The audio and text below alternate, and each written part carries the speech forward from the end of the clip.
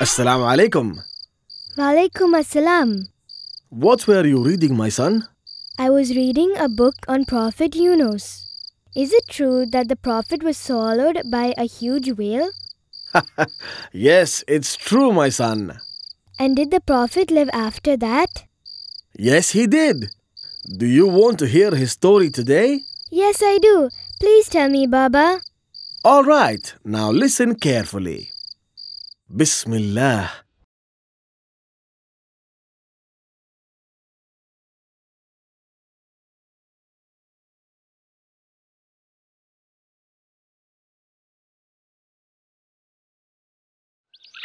A long, long time ago, there was a city named Nineway.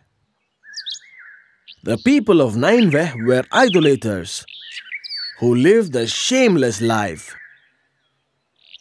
Prophet Yunus alayhi salam was sent by Allah to Nineveh to preach to them about the true God. You should believe only in Allah and obey His commands, he told them. Otherwise, a severe punishment will come upon you, he warned them. But the inhabitants of the town did not like anyone to interfere in their way of worship. We and our forefathers have worshipped these gods for many years, said an old man. And no harm has come to us, added another. Prophet Yunus alayhi salam tried very hard to convince the people about Allah subhanahu wa ta'ala. But the people kept ignoring him. He warned that if they kept on with their foolishness, Allah will soon punish them. Instead of fearing Allah, they told the Prophet that they were not afraid of his threats. Let your God punish us, they told him. The Prophet was disheartened by now.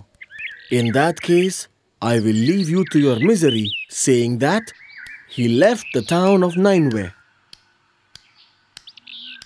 The Prophet became impatient and he departed without waiting for further commands from Allah. He knew that God must be angry on him.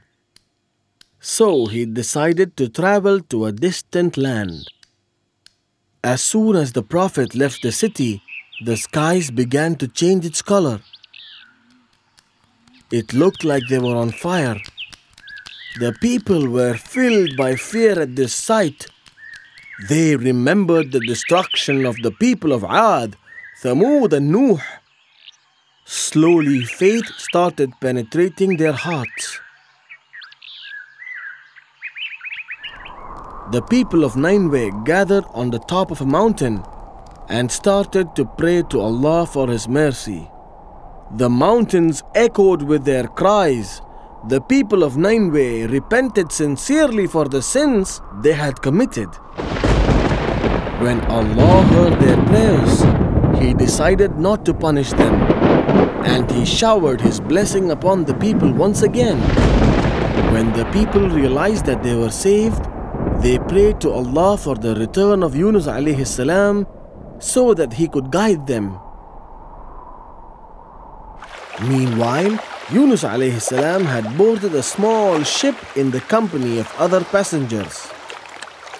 It sailed all day in calm waters with a good wind blowing at the sails. But as the night came, the sea suddenly changed. There was a horrible storm, and it looked like the ship was going to be split into pieces. The waves rose as high as mountains, tossing the ship up and down.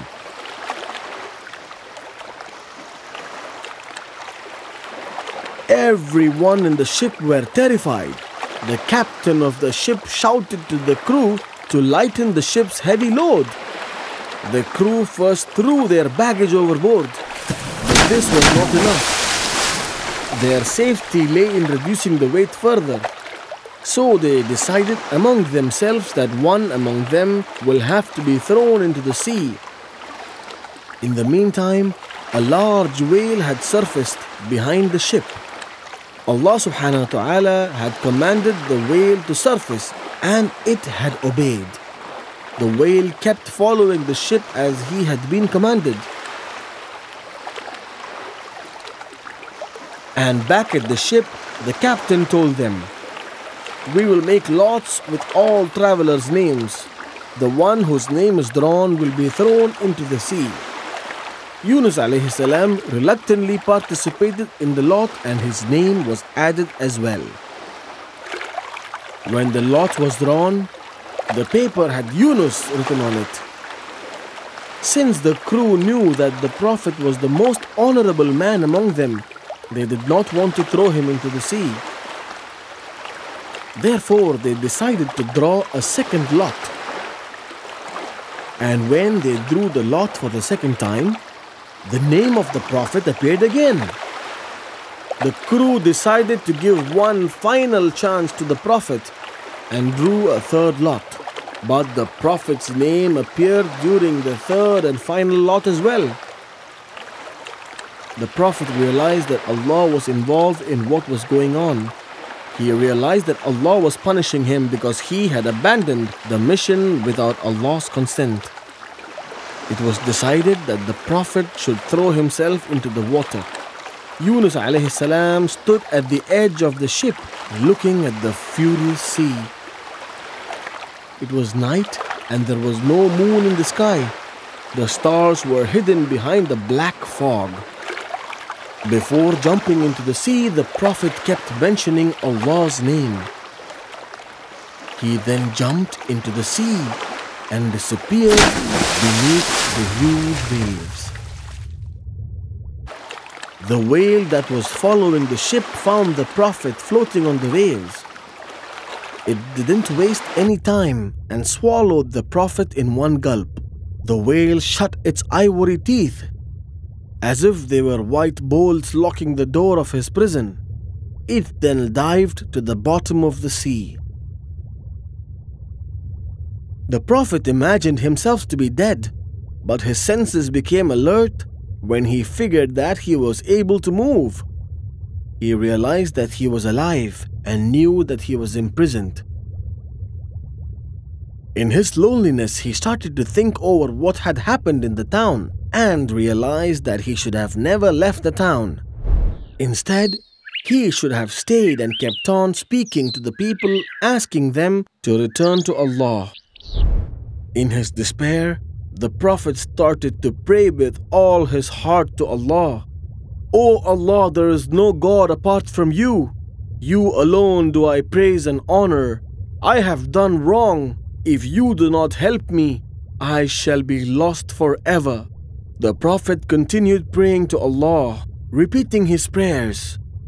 Fishes, whales, and many other creatures that lived in the sea heard the voice of the Prophet's prayers coming from the whale's stomach. All these creatures gathered around the whale and began to praise Allah, each in its own language. The whale also participated in praising Allah. Then he understood that he had swallowed a Prophet. When he realized this, he felt afraid at first. He then said to himself, "Why should I be afraid? Allah commanded me to swallow him." Allah Almighty saw the sincere repentance of the Prophet and He decided to save him. He commanded the whale to go to the surface and eject the Prophet onto the shore. The whale obeyed and swam to the surface of the ocean. He then ejected the Prophet onto a remote island. The Prophet was very sick now because of the acids inside the whale's stomach. His skin was inflamed, and when the sun rose, the rays burned his body.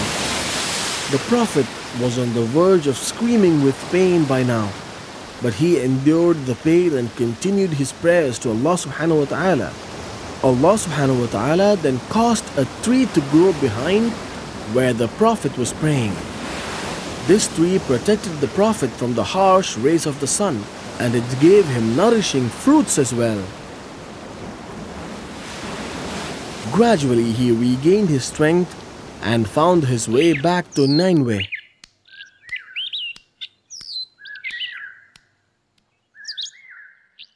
He was pleasantly surprised to notice the change that took place. The entire population of Nineway turned out to welcome him. They informed him that they now worshipped Allah, the one true God. The Prophet was very happy to hear that, and he lived happily in Nineway until he died. MashaAllah, that was such a wonderful story. I'm glad you liked it, my son. Now, are you ready for the questions? Yes, I am. All right, now tell me the name of the town where Prophet Yunus alayhi salam preached. It was Nineveh. That was quick. Now for the next question.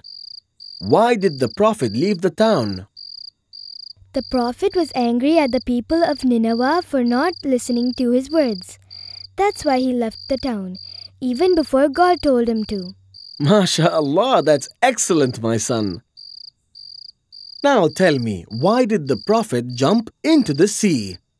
The ship that the Prophet was traveling got caught in a storm. The captain and the crew decided that they will have to throw one person from among them, so as to lighten the load. The Prophet had to jump into the sea because his name came up while drawing the lots. Excellent, Amr.